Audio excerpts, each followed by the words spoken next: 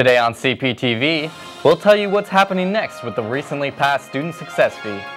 We'll show you how SLO residents are dealing with the rising gas prices. And we have a live interview with a local high school student who raised thousands of dollars for poor children in Bangladesh. Live from Studio 300 on Cal Poly's campus, I'm Travis Ketchatorian. And I'm Lauren Bennett. You're watching Cptv. Cal Poly students voted on whether or not to recommend the student success fee on Wednesday. The fee passed by a vote of 57% to 43%. Cptv's Ed Zucchelli has the reaction of Cal Poly officials and students along with what's next for the student success fee. After month-long student outreach by ASI and other Cal Poly organizations, Cal Poly students passed the student success fee. I figured that we're in such a huge deficit right now that this could only help minimize the deficit. 41% of the student body voted in the election, higher than the record-setting ASI elections last year, which had a 37% turnout. Now that the fee is passed, everyone is looking at Cal Poly President Jeffrey Armstrong as he decides whether or not he will go along with the student recommendation. The next step is that the president, he's off campus currently, so once he gets back onto campus, he'll look at all the information, all the data, and next steps will be to decide whether or not he moves it forward for approval. Even if the fee is sent to the chancellor, there's no guarantee it will be approved. In 2009, the Cal Poly student body voted to pass college-based fees. However, the fee was rejected by CSU Chancellor Charles Reed. The administration waits to see if Reed will approve the fee this time around. Personally, I'm not happy that it passed because it's still unclear as to where those funds are going to go. Cal Poly officials say they have no idea what the chancellor will do. As everyone waits for President Armstrong to send the student success fee to the CSU Chancellor, students, faculty, and staff on campus are preparing for potential fee increase this fall. On top of the $160 increase from the student success fee, students will see a tuition increase of just under $500 next school year. Cal Poly officials are currently beginning the capital campaign to increase the financial aid for Poly students to offset the rising costs of higher education. Cptv, Ed Zucchelli. Although no one knows for sure when President Armstrong will make his final decision, Associate Vice Provost Kimi Ikeda says a decision will be made in the next few weeks. Rows of homeless campers line Prado Road right now. The campers are a problem for nearby businesses who say they are trespassing. Cptv's Morgan Chappelle shows us what police are doing to solve the problem. In recent weeks, police have been enforcing a city ordinance that doesn't allow people to camp on the streets. Homeless people in San Luis Obispo who live in campers are being forced to move elsewhere. Police are responding to complaints from business owners and people who live and work in areas that have become popular campsites for the homeless. People have actually been using their electricity. There's been defecation and urination on their property. They've had an assault at one of the locations there. Some local business owners have tried to prevent problems by taking matters into their own hands. We've had to add some fencing and security to keep them from walking through our property on their way to the creek. Some people camped out on Prado aren't happy with the way police are handling the situation. The city cops harass us all the time. They bitch and gripe about, why did you guys move here, move there? No, we can't. So, they don't help us. Walker said there's few places for the homeless to go. Prado Road isn't the only street where illegal camping occurs. Police are giving tickets to homeless parked behind the Tribune, Food for Less, and other locations for violating the city ordinance that bans them from parking in the same place for more than 72 hours. We're not trying to single them out. I know wherever they move, the problem will move itself. I just wish they would just let us sleep wherever we can. We're not hurting anybody. Nobody at all. A long-term solution is underway as CAP SLO and the city are working on a safe parking program. They hope to launch the program in the next few months. For Cptv, Morgan Chappelle. CAP SLO says the safe parking program will be open to all homeless people in San Luis Obispo. The City Council and CAP SLO will start their program in late March.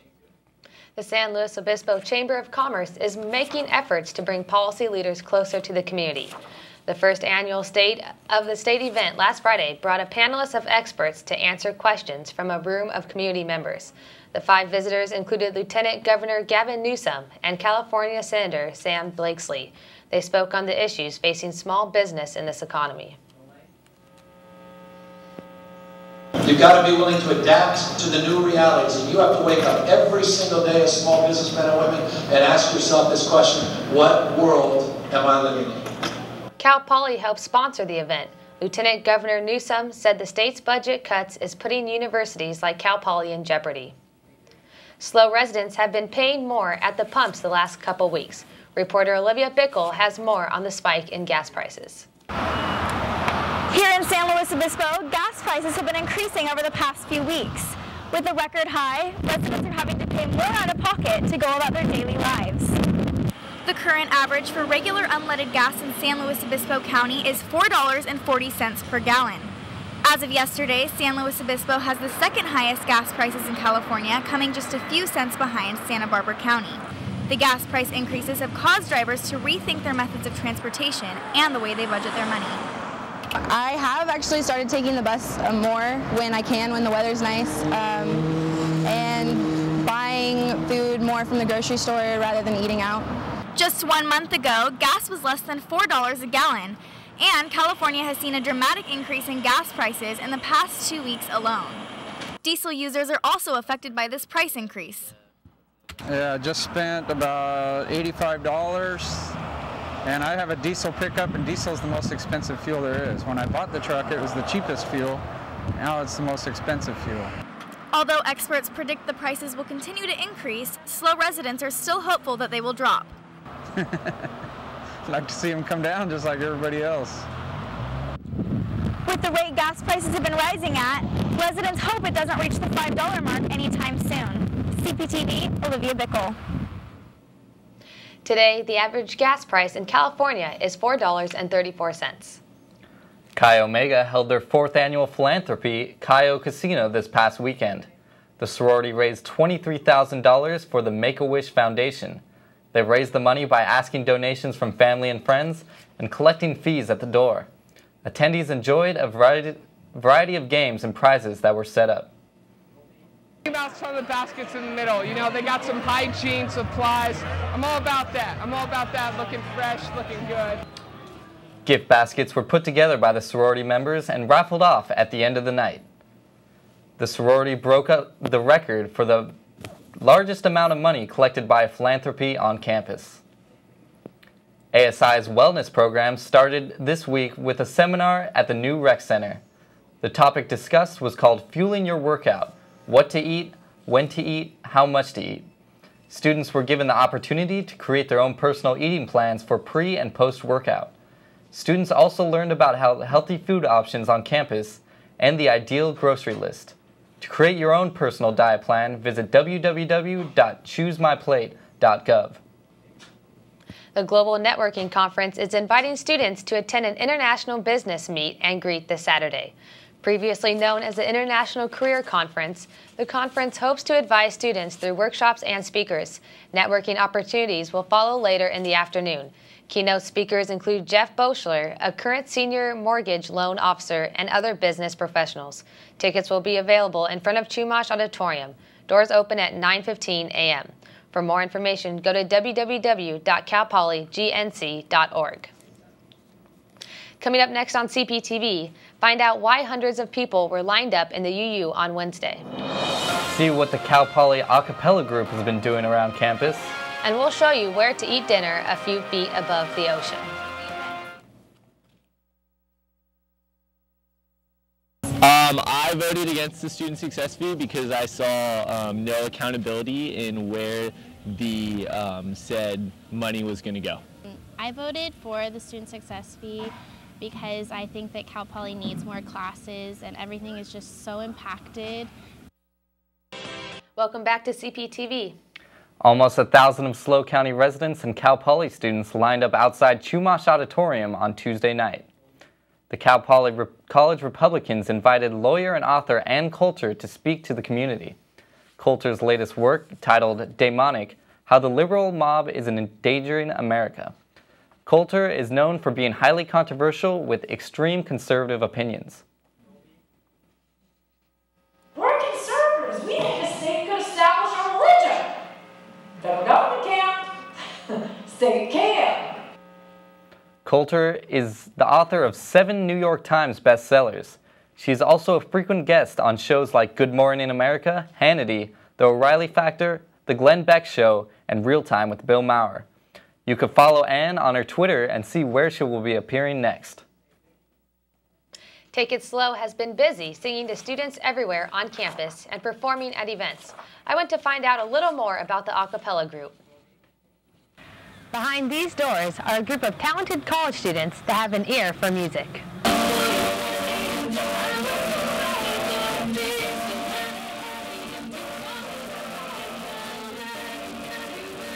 The a cappella group Take It Slow is an independent student-ran group that gets funded through events such as the Valentine Day Grams. The group performs at community events like weddings and philanthropical events such as Up Till Dawn that took place last Saturday for cancer. The group is consisted of 8 males that includes tenors, basses, and 1 beatboxer.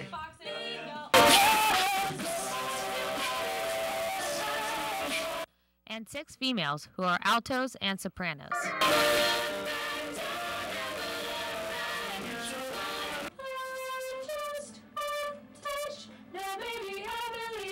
We are a group of extremely passionate singers that have some form of training, no majors in music, and we get together twice a week to sing about 7 hours, perform music that we write for shows that we decide across San Luis Obispo. I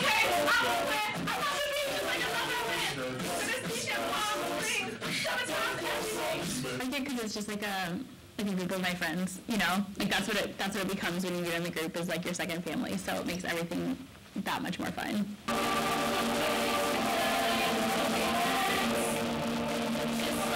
Take It Slow will have their spring musical on May 20th, and make sure to keep updated on their Facebook page for upcoming details.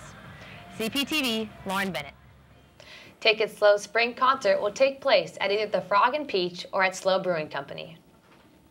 The Kappa Alpha Theta sorority is holding their annual cupcakes for CASA tonight. The sorority will be selling cupcakes, brownies, and other baked goods to raise money for CASA. CASA is a local organization that advocates for the interests of abused and neglected children in SLO County.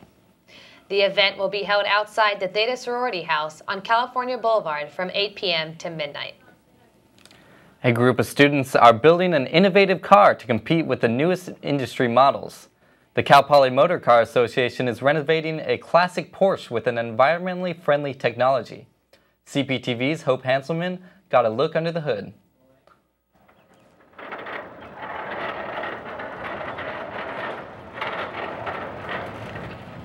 Our motto for it is, take it out to dinner on Saturday night, and then Sunday you can hit the racetrack with it. This 1977 baby blue Porsche 911 was once a racer's dream, and now it's a passion for a group of more than 40 Cal Poly students.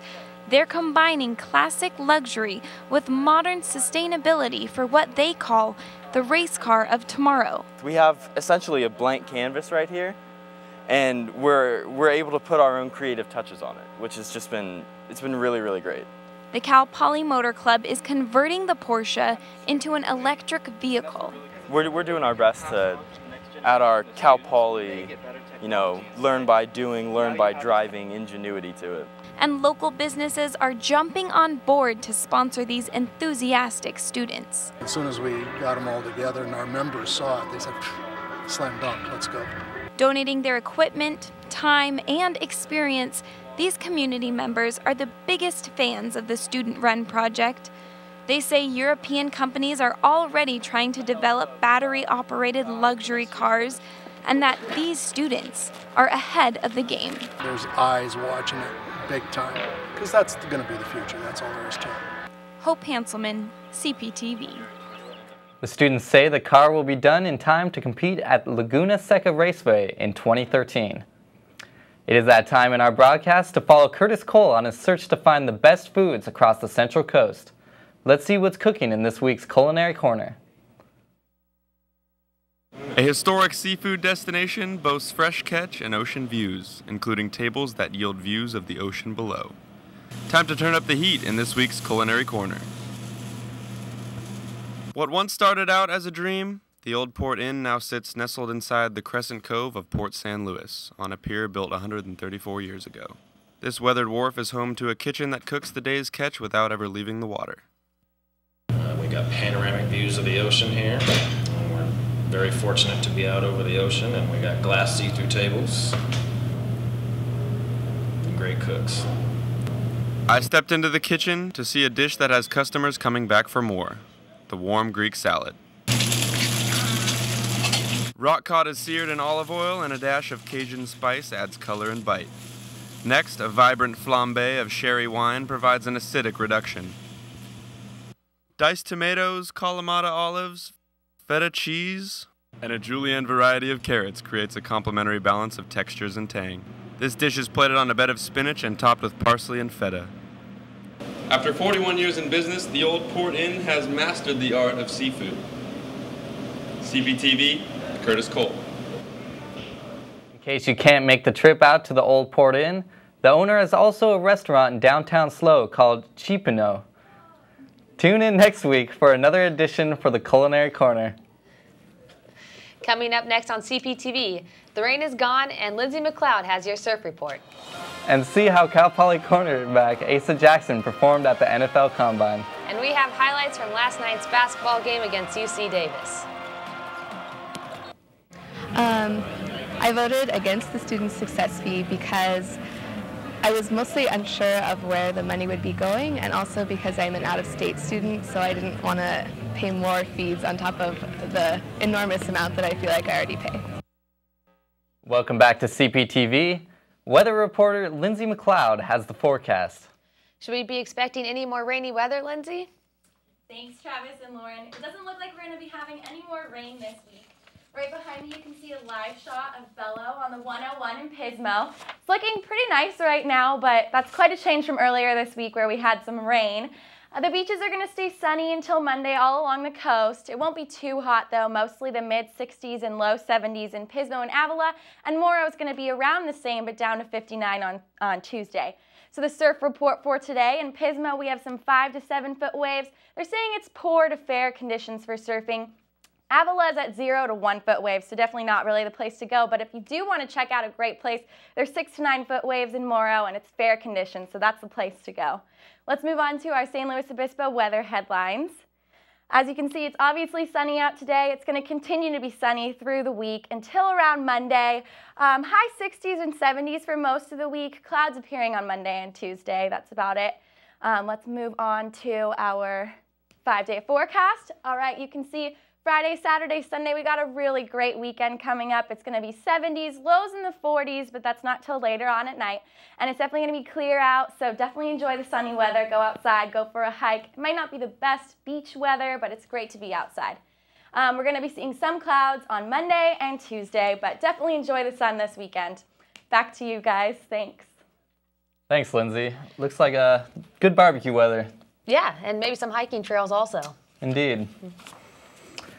This is the last week for Cal Poly's men's basketball team until they head out to the Big West tournament. Sean Partee has how the Mustangs did last night against UC Davis. The men's basketball team has only one game left after beating UC Davis last night inside Mott Gym. Let's go to the highlights. The Mustangs beat the Aggies last night 69-56. Right here, senior Amari Furman shakes off Tyler Less and takes a pull-up jumper for an easy 2. He led the team with 4 assists. Jamal Johnson misses layup in traffic, but David Hansen is there for the putback and 1. Hansen led the team with 16 points on the night. Sophomore Chris Everly takes it to the rack for a tough 2 and had 13 points off the bench. Here, Amari Furman finds a driving David Hansen for an easy finger roll. Mustangs had great ball movement all night, and David Hansen had a great pass to Will Donahue for an easy layup. The Mustangs had 13 assists on the night. Cal Poly finishes the regular season on Saturday night against Pacific at 7 p.m. inside Mott Gym. The game will be televised on KSBY. The game is also senior night and will honor the 6 seniors on this year's squad. In football news, Cal Poly cornerback Asa Jackson impressed out NFL scouts this past week in Indianapolis at the NFL Combine. Jackson performed in the top 10 in his position in the bench press, 20-yard shuttle, and 40-yard dash. Many sites have him being selected in the top 100 picks, and NFL.com says that Jackson has shown the ability to cover NFL talent, and he should be one of the first corners taken in this year's draft. In other Cal Poly sports, after a 7-1 start to the season, the Cal Poly baseball team, who was just ranked number 22 by College Baseball Newspaper, lost 4-3 to San Diego State in the first game of a 4-game tournament in the Aztec Invitational. The Mustangs could not hold on to a 3-1 lead, but they look to bounce back tomorrow against the University of San Diego at 11 a.m. The Mustangs, who are 7-2, face the Toreros, who are 6-3 after losing their first game of the tournament 4-3 to Cal State Northridge. For Cptv, Sean Partee. Thanks, Sean. Hopefully the Mustangs can continue their great start this weekend in San Diego. Coming up on Cptv, the Slow Comedy Festival is taking over San Luis Obispo. Cal Poly students listen to some funk music in the UU. And a high school student shares his education with a third world country. We've got a live interview after the break. I voted for the student success fee because I believe that our education is something that's fairly important. We do need to pay attention and pay money to get an education. The way that the system is going, they have a major deficit for the state education budget. It's not enough to actually keep our school running the way that we want it to. CPTV, it's time to talk entertainment. CPTV reporter Ali Wente has this week's Pollywood Minute.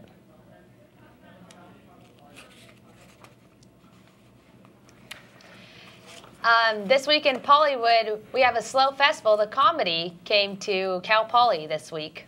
Weren't you there?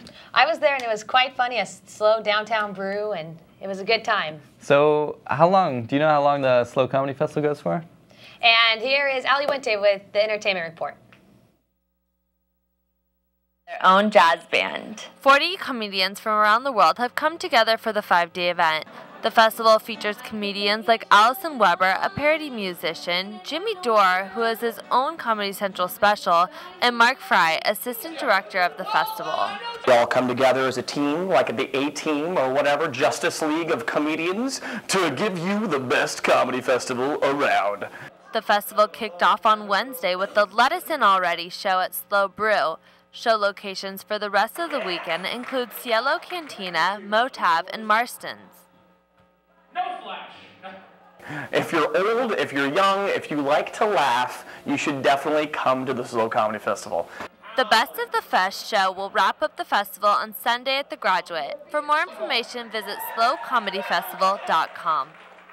The jazz band is a group of students made up of different ages, majors, and instruments. The band plays a variety of music from swing to hip-hop.